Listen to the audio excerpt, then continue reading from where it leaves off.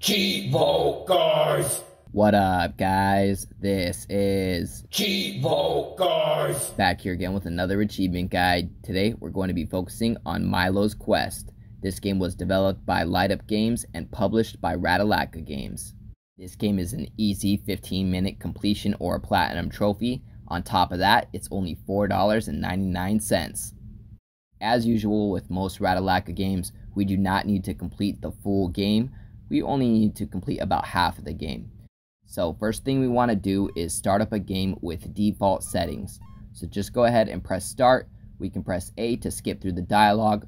Once the game starts, you can go ahead and move forward. Bones will pop out of the bushes after you walk past them.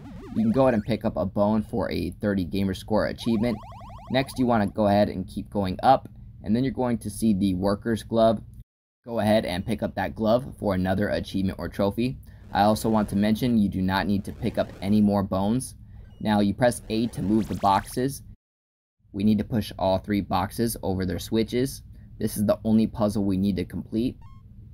The achievement pops for solving your first puzzle. We can go ahead and quit back to the main menu. We're going to start up a new game. You can delete your old save by pressing Y. This time we want to go to easy difficulty and we want to go to adventure only. This is going to make it so we do not need to complete any of the puzzles moving forward. So now we're actually playing for real now. We're going to move up once we start the game. We can go ahead and skip the bones. We already got that achievement and we do not need to collect any bones moving further. Pick up the glove. We already got the achievement for picking it up. However, we need to pick it up again. The glove is what enables us to move the boxes. You do not need to move any boxes moving forward. You can just move these 2. That is the last box that you have to move. We can go ahead and head over to the right hand side, go down, head over to the right, and we're going to keep heading straight up. And what we're doing is we're going to go find the silver key. There's also a gold key in this section. We get achievements for getting both of them. So grab the gold key. You're going to get an achievement for 15 gamer score. Keys also open chests. Get your first golden key. Nice. You just want to go through the maze, follow where I'm going. The way it works is the gold keys unlock the chests. You really don't need to unlock any of them. There's not any achievements associated with the chests. And the silver keys unlock silver gates. We do need to collect silver keys to be able to advance to the 2 bosses that we need to defeat. So you do get that achievement or trophy for collecting your first silver key. So once you get both of those keys, we can go ahead and exit this area. So just go back through the maze exactly where you came from, head over to the left, and the exit is on the left hand side. Once you get into this area, we're going to go to the top and press A to open the silver gate. That's going to use our first silver key. Now we want to ignore the ghost enemies for now and head over to the right hand side. Right now we cannot defeat any enemies. We do not have any power ups. Once you get into this next room, we're going to keep heading over to the right hand side. Again, skipping all of the ghosts. There is going to be a maximum heart power up to increase our health. Make sure to pick that up for a 90 gamer score achievement or getting a heart extension. Next, we're going to keep heading up. Make sure you exit through the top. And now we find the strong helmet. Now we can press X to dash or attack. So now we can finally defeat some ghosts. So head back down. We can go ahead and skip these ghosts for now. Go ahead and head over to the left hand side. Now in this room, you want to make sure to kill all of the ghosts. If you run through these bushes, generally it drops food. You can pick it up for extra life. Make sure that the ghost hits you once, and if you recover a heart by collecting some food, you get an achievement for doing that. You just want to make sure that you revive one of your hearts by eating some food.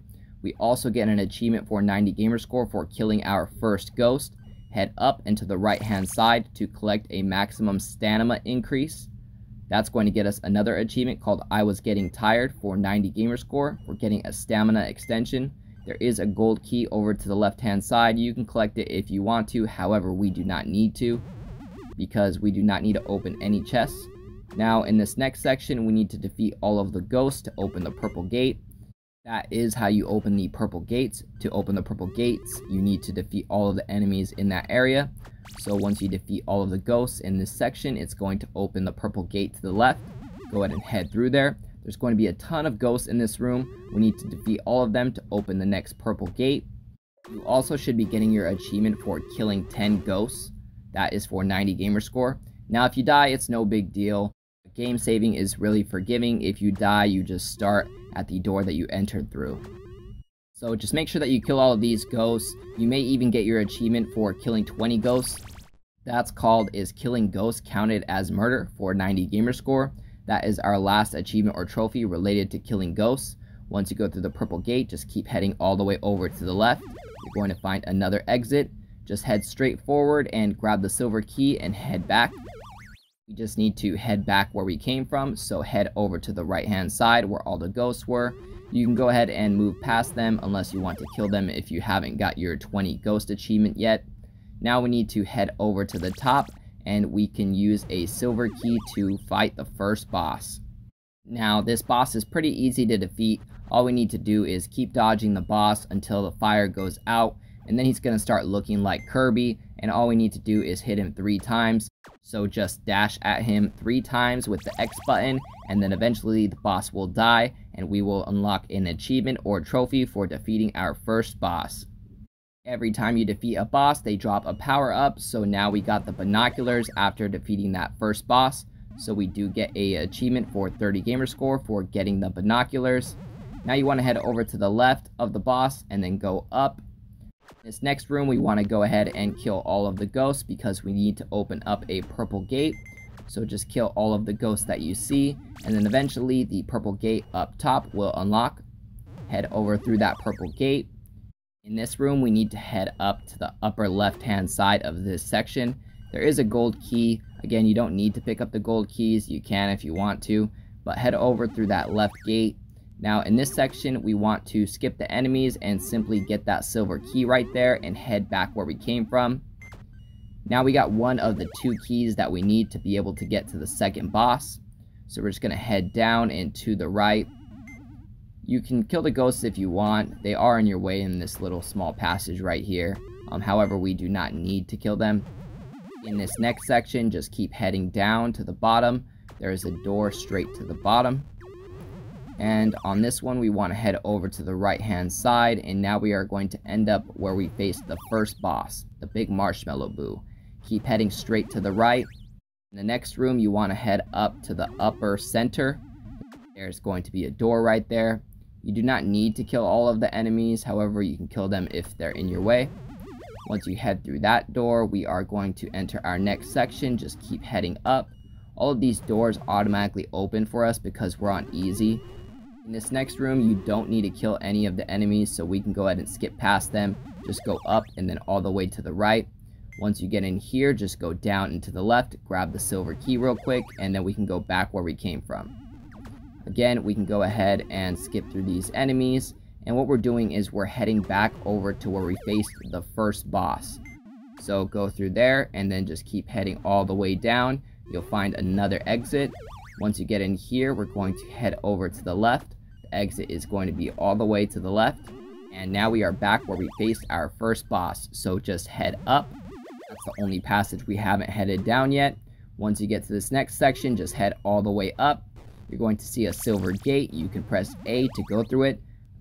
That used the first of the 2 silver keys that we collected.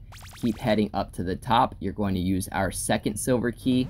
And then we can go ahead and head through the upper gate to face our second boss. Now the second boss I think is even easier. All you need to do is dash into the pumpkins twice. Once you dash into the 2 side pumpkins, it'll take the shield off of the main pumpkin, and then we just need to hit the main pumpkin 3 times to defeat the boss. That is the 3 against 1 is not fair achievement for 90 gamer score for defeating the Super Pumpkin Bros. By defeating that boss, we also find the special glasses.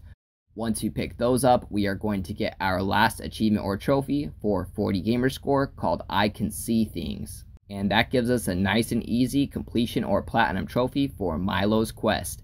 As always, I appreciate you guys tuning in. If this video helped you out, please leave a comment and don't forget to like and subscribe.